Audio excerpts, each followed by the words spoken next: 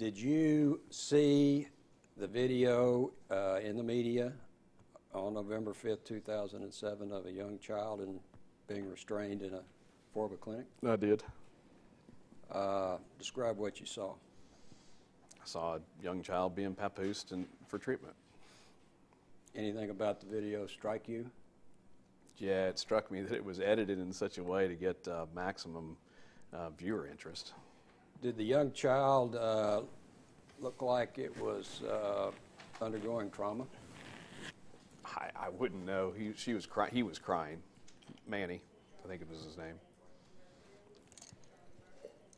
How did and neither could anybody else tell, by the way, whether he was being traumatized from that video clip.